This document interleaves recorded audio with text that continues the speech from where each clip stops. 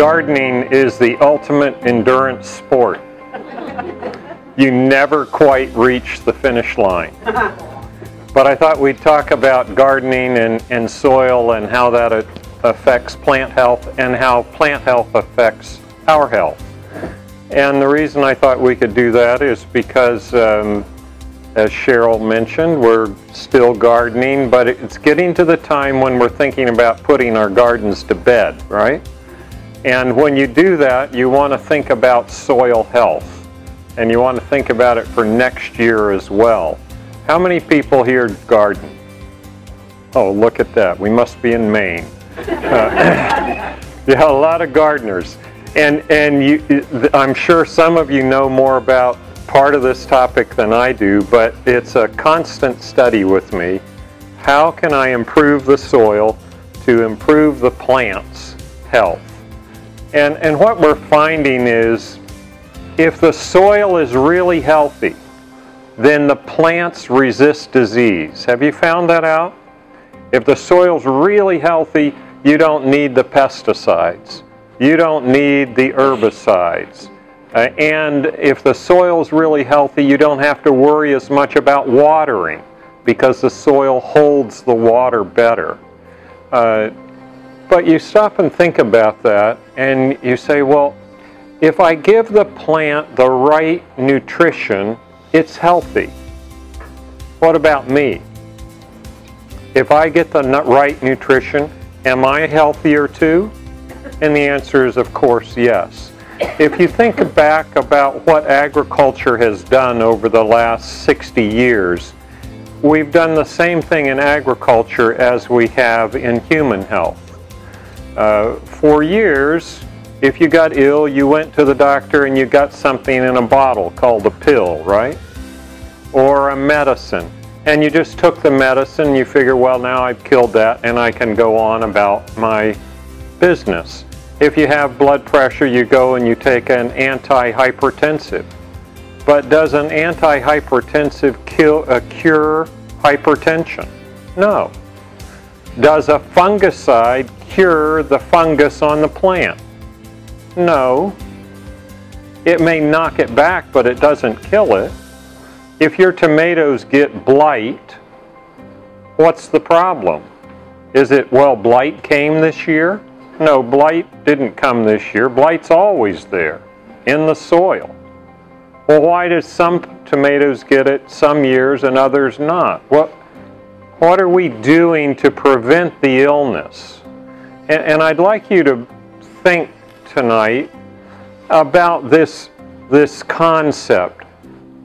Disease or pests aren't an evidence that there are too many pests or diseases in the world. It's an evidence that the plant or the person isn't strong enough to resist the disease. If you have a plant, if you have a tomato that has blight, you shouldn't ask yourself, well, I wonder why I didn't spray it enough with enough fungicide. You should ask yourself, what nutrients is it missing so that it's become susceptible to this ailment? And that's a different concept. Usually in conventional farming, they add nitrogen, phosphorus, potassium, and then pesticides, or herbicide, or fungicide, or some side, something that kills something, instead of saying, I wonder why my plants are susceptible to this illness. And I want you to think about those things while we talk tonight. And I'm going to start with the subject of glyphosate. And some of you have heard me talk about glyphosate before. The reason I choose this is it illustrates a point. And that point is plant nutrition is critical for plant health. So glyphosate was first introduced or discovered in this country in the 1960s, and it was first patented as a chelator to clean boilers. Now, what do boilers get in them? Well, they get scale or calcium deposits and different metal deposits, And glyphosate was used to chelate those deposits and clean the boiler. And it did pretty well, but it didn't really take off in the market, and so the company that had developed it kind of cast it aside. And then they found that that chelator also had antibiotic properties, and Monsanto picked it up and patented it as an antibiotic. But it wasn't a really good antibiotic, and so they had some of their scientists working with this compound, and one of them found in the early 1970s that it was a pretty good herbicide. It would kill plants. And so they marketed it first in 1974 as an herbicide under the trade name Roundup. Anybody's heard of Roundup? Yeah. So glyphosate is the active ingredient in Roundup. There are actually quite a few other active ingredients in Roundup that are called inactive. It's interesting, if you drink glyphosate, just pure glyphosate, you can get by drinking about a half a cup, and only 50% of people that drink a half a cup will die. So it's got an LD50 of a half a cup. And that's pretty non-toxic for a weed killer. You think, wow, that's toxic. No, it's pretty non-toxic, really. But if you add in all of the other components, it's much more deadly. So although they're called inactive ingredients, they're really quite active, and they make glyphosate work better. And so glyphosate, or Roundup, was used as a weed killer, but it didn't really hit big time until the 1990s. What happened in the 1990s is Monsanto figured out a way to genetically change plants so that they could be resistant to glyphosate's effect. The way glyphosate works in plants is it blocks the shikimate pathway of protein synthesis, and we don't have that in our bodies. And so that's why it's relatively non-toxic to us, but plants do have that. And if they can't make protein via that chemical pathway, they die. And so they developed corn with a workaround that enzyme pathway, and actually soybeans first in 1996. They developed soybeans that you could spray with glyphosate and they still grew beautifully.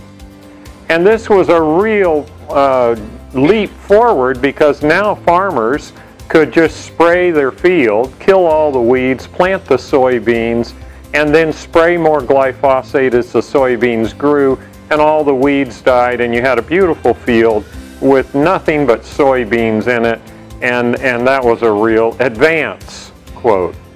And then in 1990, thank you Cheryl, 1998 they did the same with corn, and GMO crops took off. In fact, 90% of GMO crops today are GMO specifically because of glyphosate. They're glyphosate resistant, and so you can spray glyphosate on the field and it won't kill the plants, it just kills the weeds, at least most of the time. Now plants have gotten smart too and have become glyphosate resistant, and so we're using other weed killers and starting to genetically modify our plants to resist those as well. Then around 2000, they found that glyphosate could be used in another way, as a plant desiccant. That is, it would kill the crop if it wasn't Roundup resistant, but that had some benefit. For instance, here in Maine, we grow a lot of potatoes. And one of the things we do is we spray those potatoes with glyphosate right before harvest to kill the plant, and when you kill the potato plant, it hardens the skin on the potato, on the tuber, and so they're much less likely to be damaged in the harvesting process. And so now we're using glyphosate as a desiccant. We found not only does that work for potatoes, but in wheat as well. Before you harvest the wheat, if you spray the wheat with glyphosate, it kills the wheat, and it brings the kernel of wheat to a harder shell, and it can be harvested a little bit earlier. And so we find that glyphosate is sprayed on wheat and on oats a lot. So we find those are the major crops that are we use glyphosate with: corn, soy, wheat, oats, and potatoes. On corn and soy, it's because of Roundup resistance or glyphosate resistance and weed killer. It helps people do a no-till method, which is a good method, but not with this use. And so we find that this can be really helpful in the growing of crops with several caveats. Number one, World Health Organization several years ago, and then again last year, found that glyphosate was a carcinogen, at least probably a carcinogen. And those of you that follow the news know that Bayer bought out Monsanto, and their stock fell after a case in California this year where a groundskeeper at a school developed cancer, and the jury awarded him with a $289 million settlement because he had had tremendous exposure to Roundup as a groundskeeper, and had developed a cancer which seemed to be, at least scientifically, directly related to that exposure. Well, Bayer's stock fell when that happened, and understandably, because there are thousands of cases waiting in the wings to be tried, and now they have a precedent case.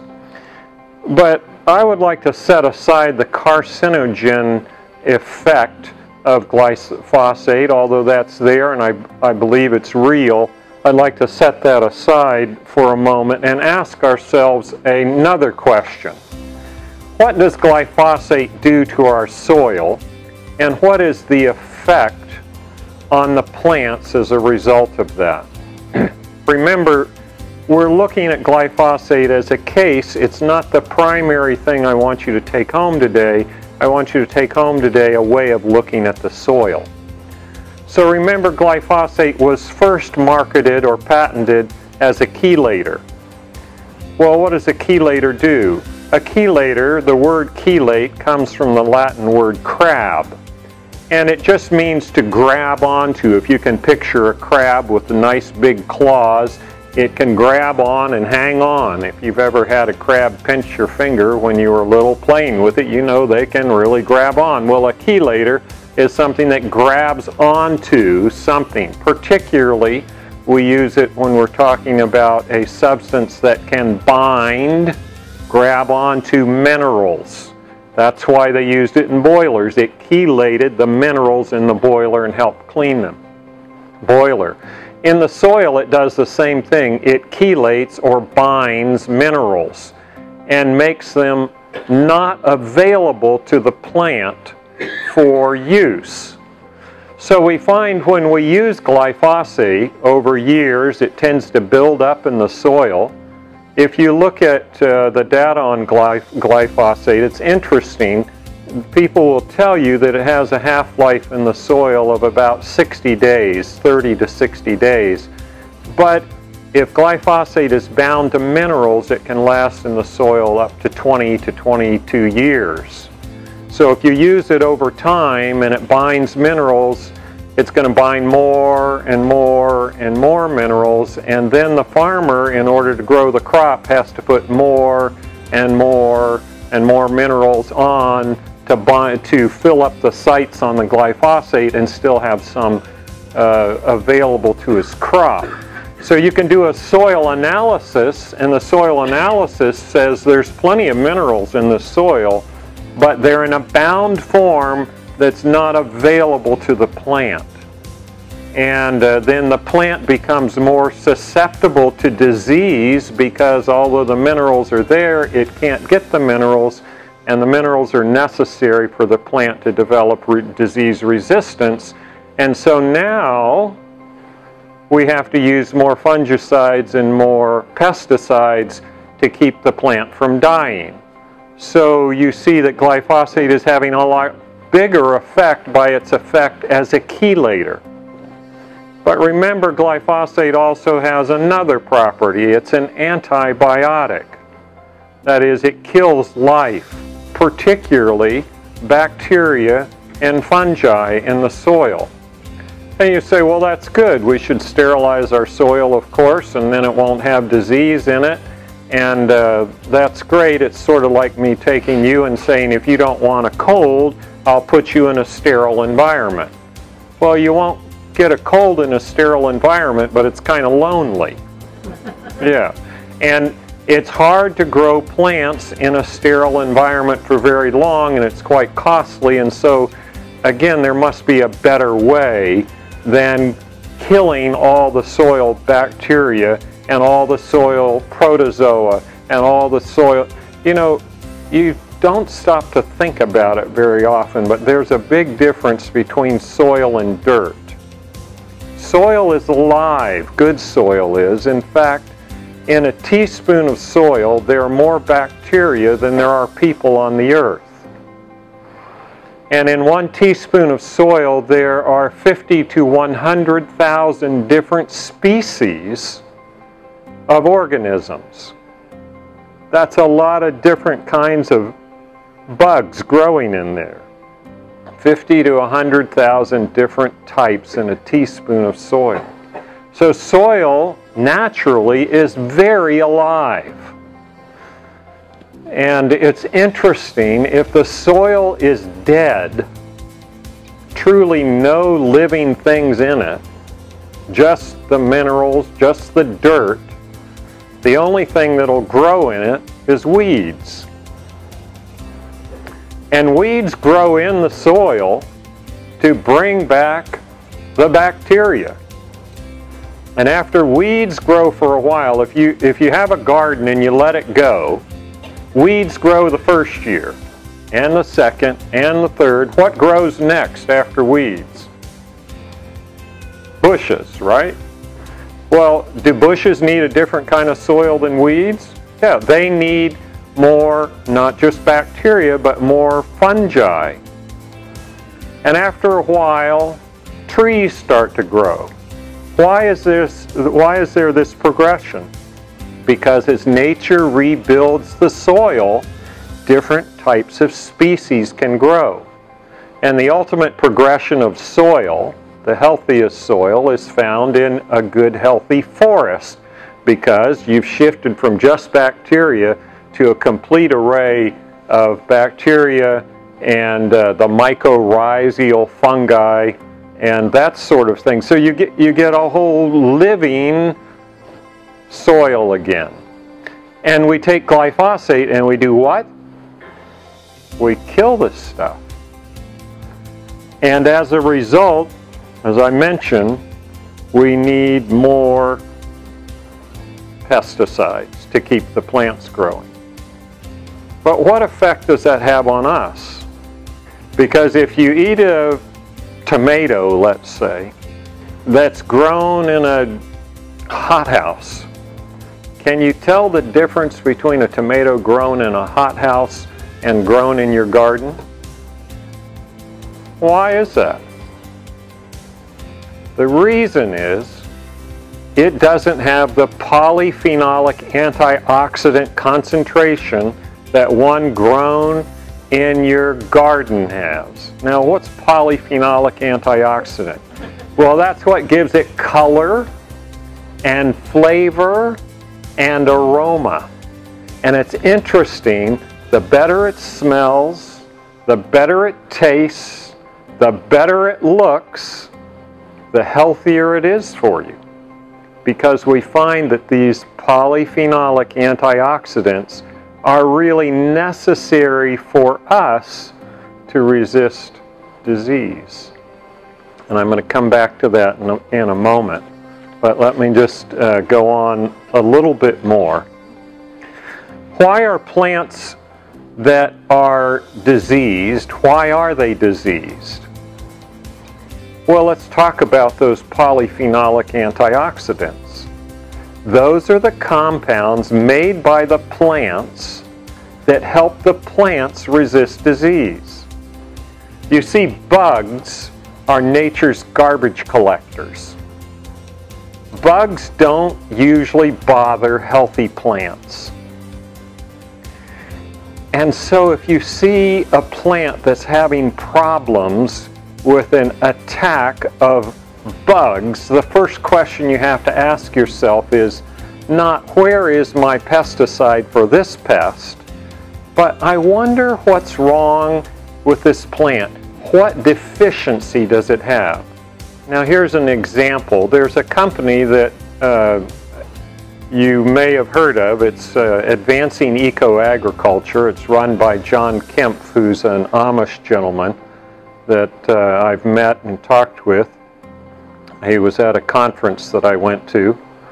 And he, several years ago, was asked by a tomato grower in this area to come and look at his greenhouse.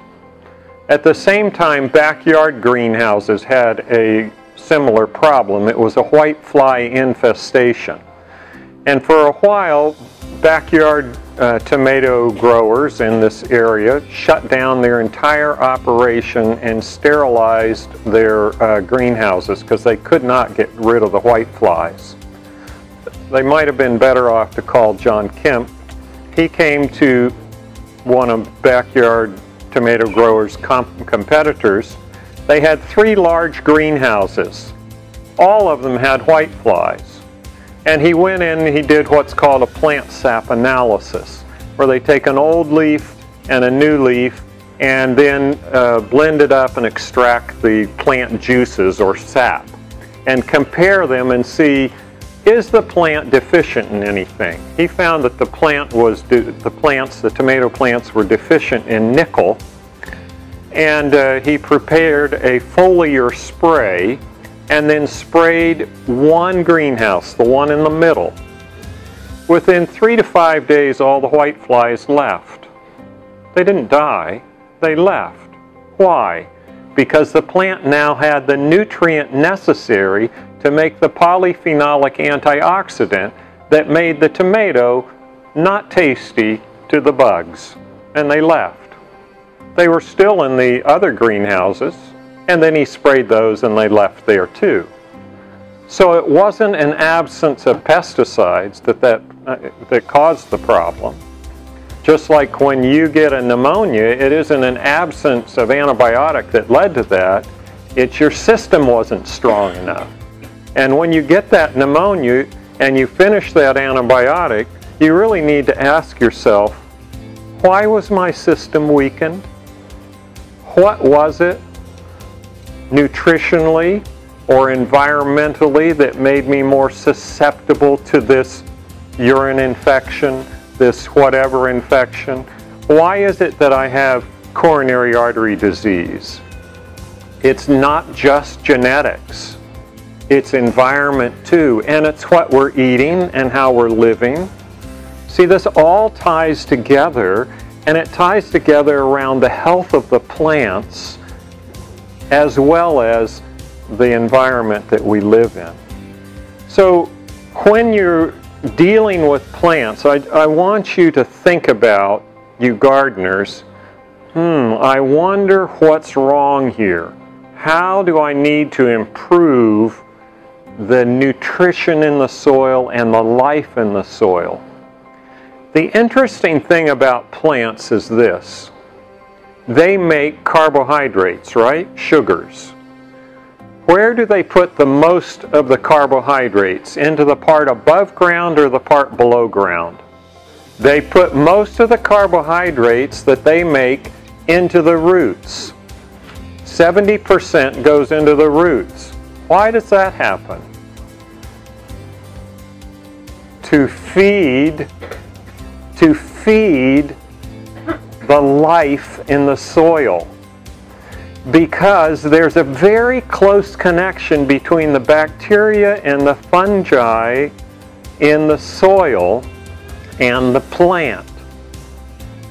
The nutrients in the soil are not well absorbed by plants, but they develop a coating of bacteria and beneficial fungi around the rootlets, and those organisms provide the nutrition to the roots in a way that the plants can absorb.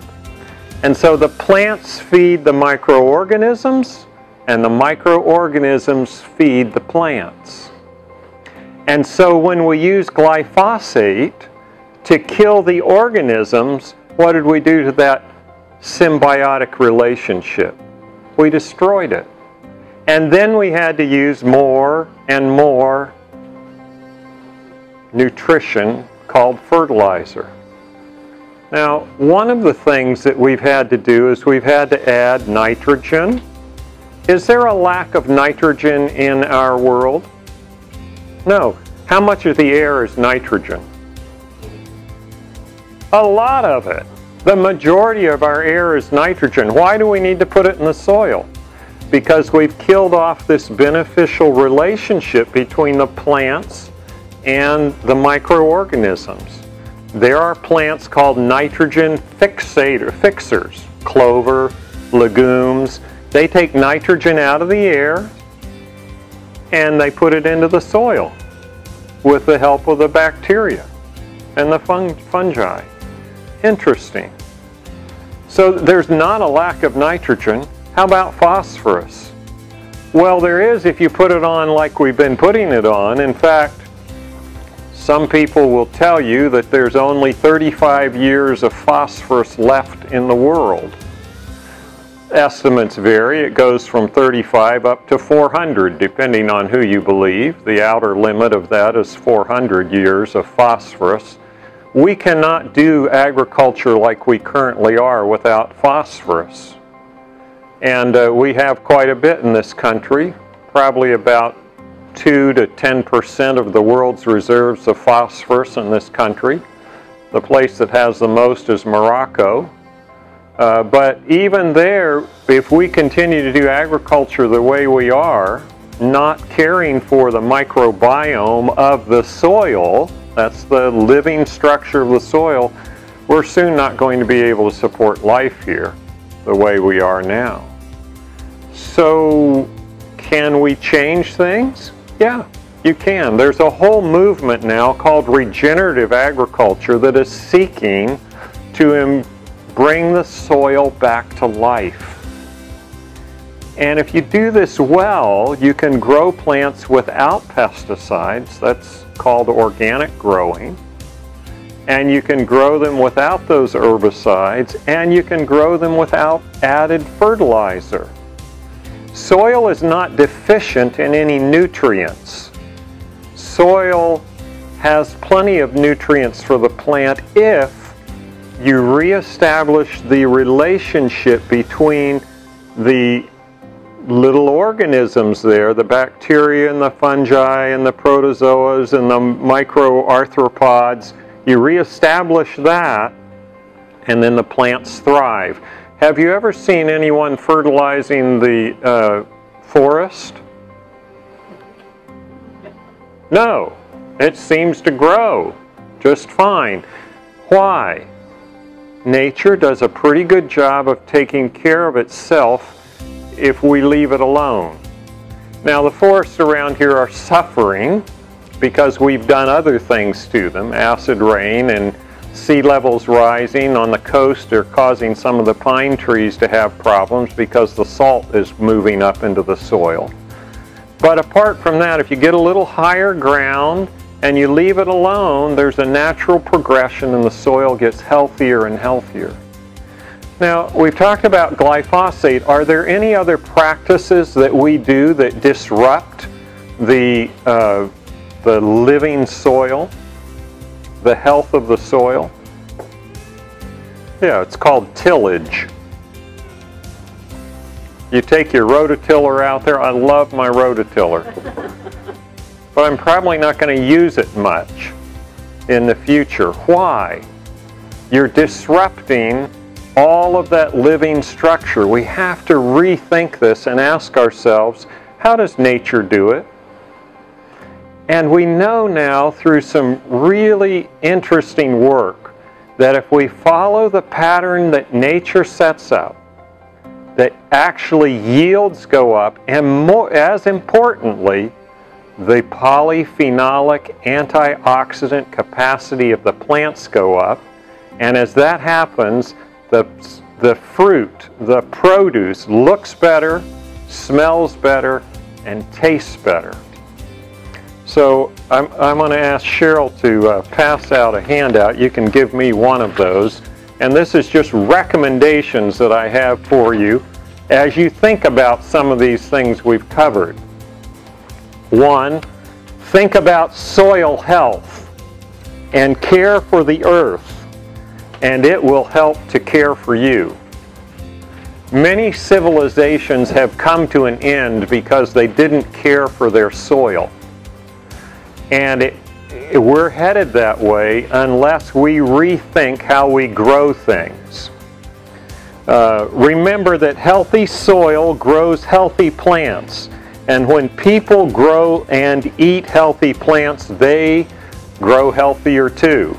Now you notice I said when people grow and eat, because the best exercise is probably gardening.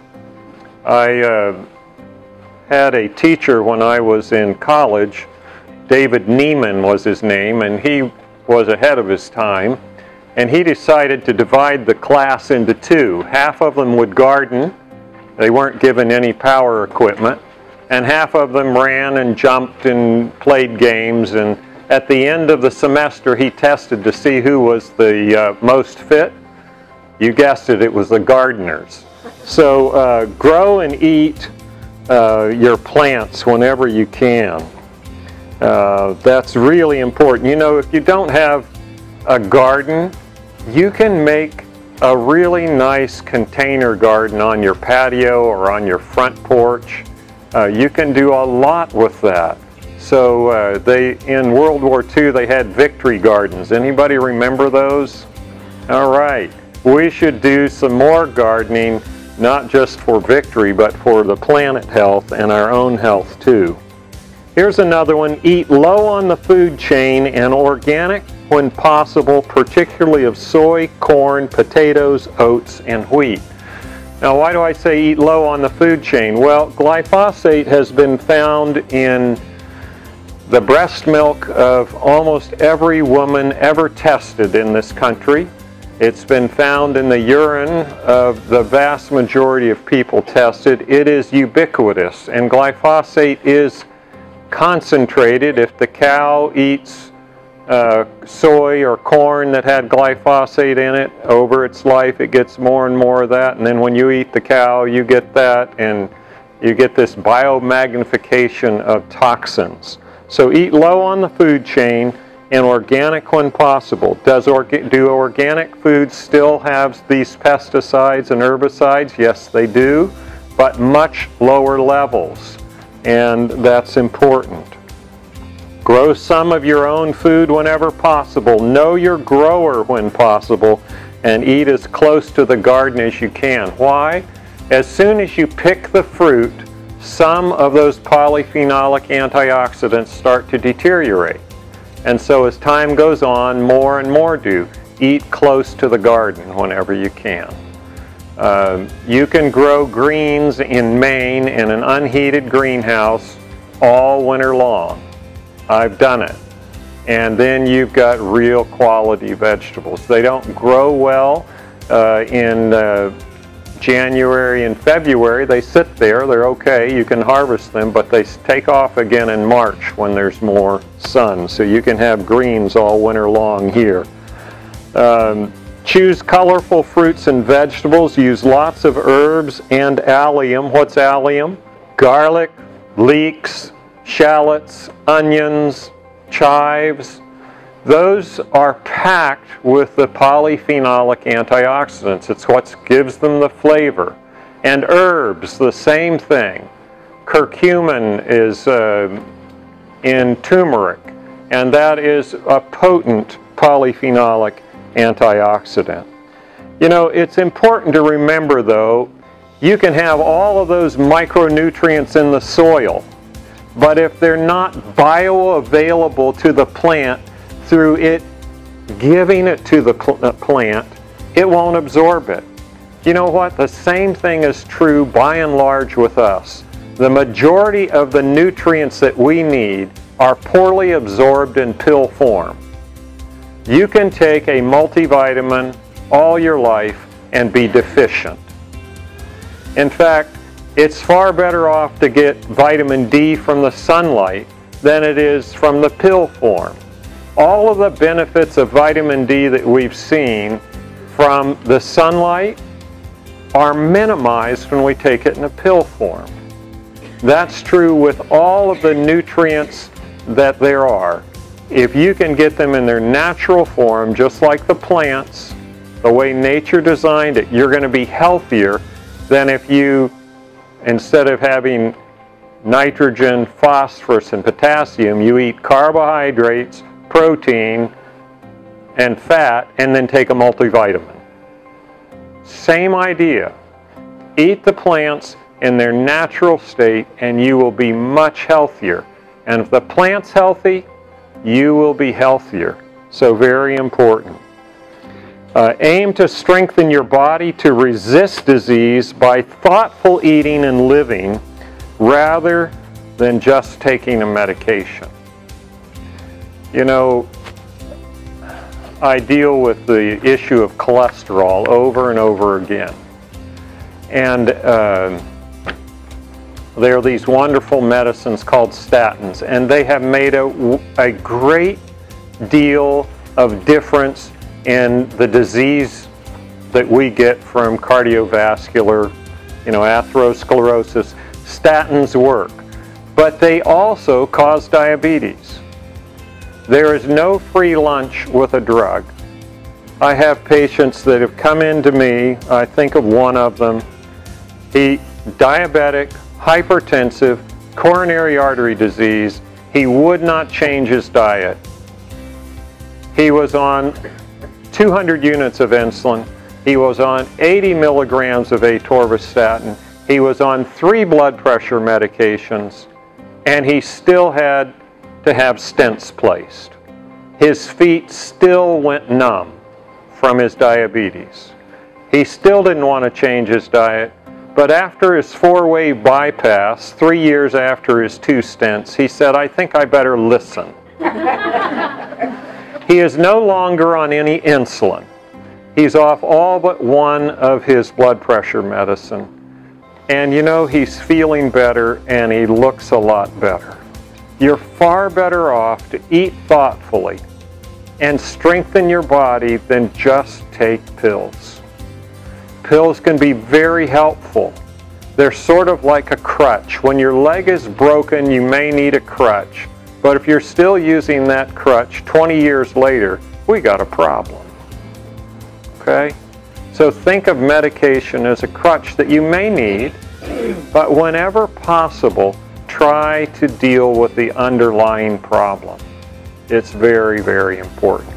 So go home and think about your gardens. Plant a cover crop. It's not too late. That will really help the microbiome of the soil. And speaking of microbiome, there's all this microbiome talk about our own guts. Why? Because if you buy your vegetables from the local supermarket, most of them are irradiated to kill all the bacteria so that the plants will have a longer shelf life, but then you have a shorter shelf life. So anytime you can get your produce locally or grow your own, you're going to have no problem with your microbiome. You'll get it from the soil. If the soil's healthy, it will have the right microbiome from you. There's an old book, and it says in it, "From dust thou art, and to dust thou shalt return." Do you remember that? We're really close to the dirt. And we need to take care of it, because as long as the dirt is more than dirt, it's living soil, we're going to have a better time living too.